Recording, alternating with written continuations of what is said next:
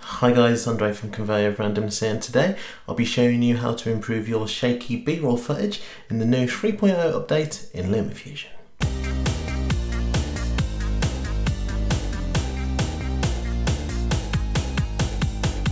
If you like close-up or zoomed-in shots and are forever plagued with the inevitable shaky footage, you now have the ability to correct or at least reduce the shakiness in those shots with some post-production stabilisation editing that is now available in the new Lumafusion 3.0 update.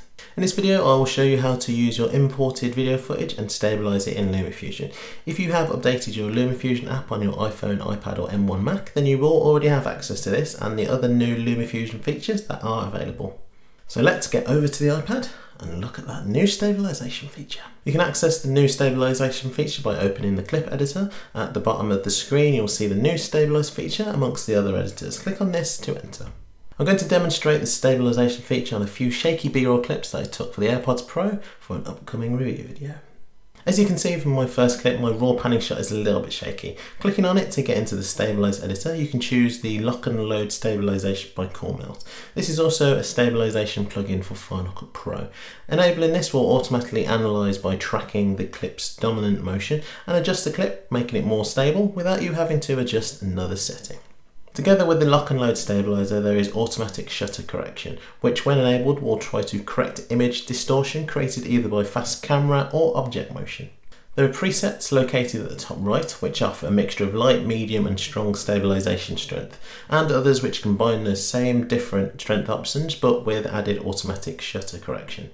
Should you want an adjustment within these parameters, you can always adjust the slider to your own preference. If you want further customization, you can extend the advanced strength drop down to reveal horizontal, vertical, rotational and zoom strength. The advanced scale, which allows you to adjust the smart scaling speed and fixed scale, and advanced margin, which if necessary fills in the space around the clip if stabilisation requires the frame of the clip to be adjusted in a way that reveals the space external to the current clip. From all the adjustments, this is the stabilised clip, and if we compare it to how the original clip looked, you can see how those fine adjustments have improved the clip.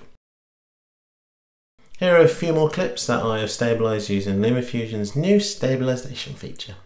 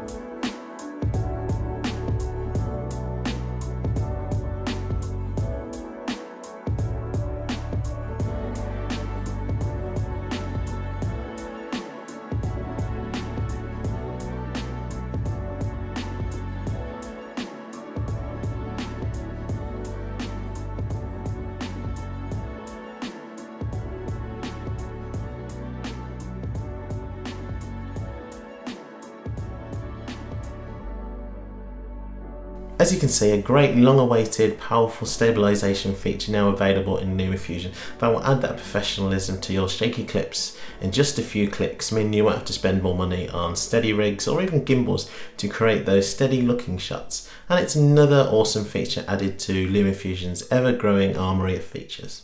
If you enjoyed this video, please like and subscribe to the channel and press the bell icon to get notified every time I release a new video. That's all for me today. I'll see you on the next one. Bye. Why don't you watch one of the two videos below, or both if you want? Click before the time runs out. 3, 2, 1, go.